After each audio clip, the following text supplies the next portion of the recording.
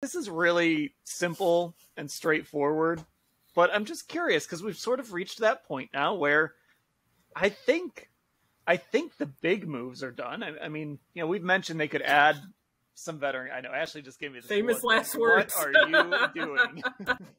It's like one time you looked at me in the press box and said, "This game's going real fast," and then I think it was the Raiders game last year or something. I don't remember. Yeah, no, that was amateur hour on my part. I should have known better. I've been doing this long enough that I should have known better than to say that out loud in a press box. But I just want to know, like, what is your favorite move so far? What is the move so far that you just like best that Andrew Berry has made in this offseason?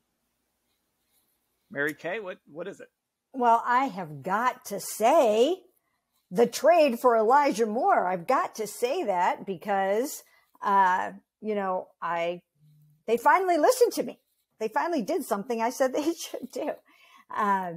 So no, yeah, I wrote that column, and again, it was funny because after I wrote it, I had someone saying to me, "Oh, I don't see that happening." I kind of got called off the scent about it. Like, that's not happening. You know, like I felt like, oh God, why did I even think that could happen? And so when it finally did, I was just as happy as anyone. Fair, but also that was like a really good move, right? Like, I mean, It was just a really smart, give up a second round pick, get a guy that has team control. I mean, there's just a lot to like about it. And it's even like, I can make the case that it's even still low risk enough that if it does go wrong, it's not the end of the world necessarily. Obviously, you don't want that to happen, and it would leave them in a tough spot at receiver. But it's not like they gave up, you know, 2 first-round picks or a first and a second. Obviously, they don't have those to give up. But, you know, it's not like they gave up a ton necessarily to bring him in, and it's not costing them a ton of money either. Yeah, let me just add real quick here that, you know, when we say they gave up a second-round pick for him, in essence, they really didn't even do that necessarily. Another better way, I think, to look at the trade is that they moved down 32 spots from the second round to the third round because they picked up a third-round pick in this deal. So that's basically all they did. They moved back 32 spots to pick up a potential starting receiver. I'm going to go with Dalvin Tomlinson. Like, number one, I think defensive tackle was just such a huge need given the numbers those guys put up last year. I think he doesn't look like anybody else in that room. He's so much bigger than the guys they currently have. So I think he's going to be really helpful in the run. I think even though he's not necessarily a guy who's going to get you a ton of sacks, when we've talked to him and what he seems like he's really good at is flushing quarterbacks out so that his ends can maybe clean things up.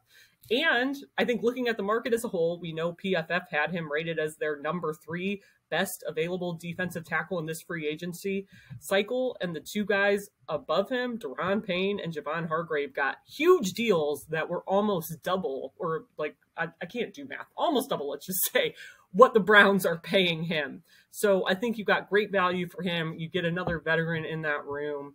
And I think it, could be a really good start to helping turn around that room production-wise. Part of me wants to say Obo. We've had that discussion before, but I actually think it's going to be Juan Thornhill.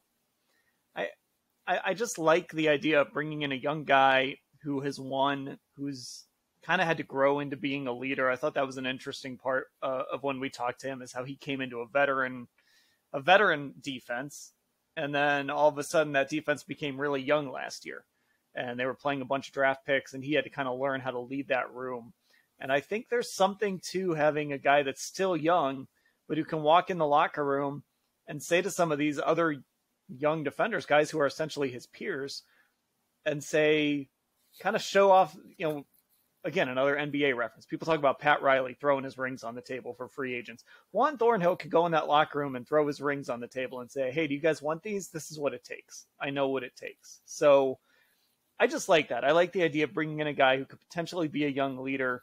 I think he might fit what they want out of that position a little more than John Johnson would have. Obviously, they believe that too.